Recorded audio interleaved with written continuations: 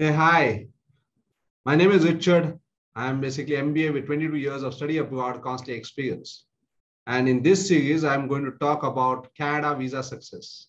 I've already completed lot many videos for US visa success. So in case you have not checked them, go check in the playlist and you will find all those videos.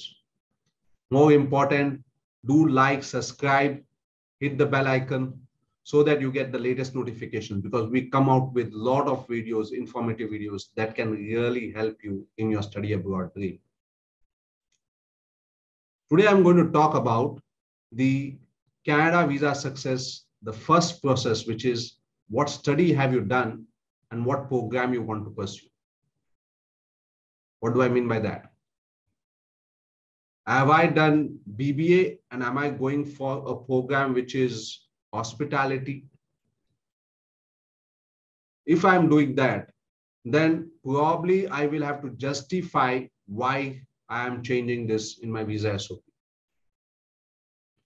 I would suggest go for a related program, because if you're not going for a related program, the visa denial rate is more in Canada. So the first success to basically get Canada visa is to apply for a related program. Look at what subjects you have done, what you have studied, and apply to a program which is related, where it matches the subjects that you have done, where it matches the curriculum, so that they understand that you are going for further education, so that you want to go more in your career. If you are going for unrelated specialization, they feel that you are confused, you are not certain what you want, and that will think that you are not a good student and they will reject you as a potential immigrant. So for Canada visa success, the first thing is apply to a related program. Now, if you have work experience, your work experience has to be related.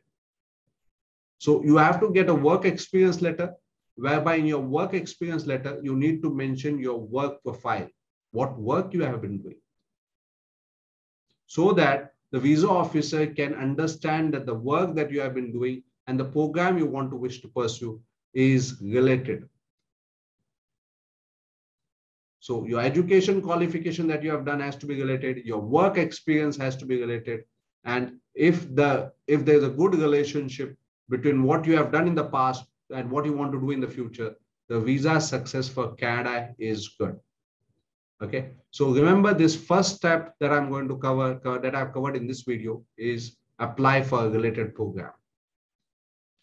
In case you want to get our study abroad counseling, Zoom one-on-one meeting, which is free, click on the calendar link and you will get this first meeting free for yourself, where I will be basically going in depth with your profile to understand whether your profile is eligible for admission, scholarship, and to answer your visa queries as well. Do take this opportunity and have a good day. Till then, take care. Bye.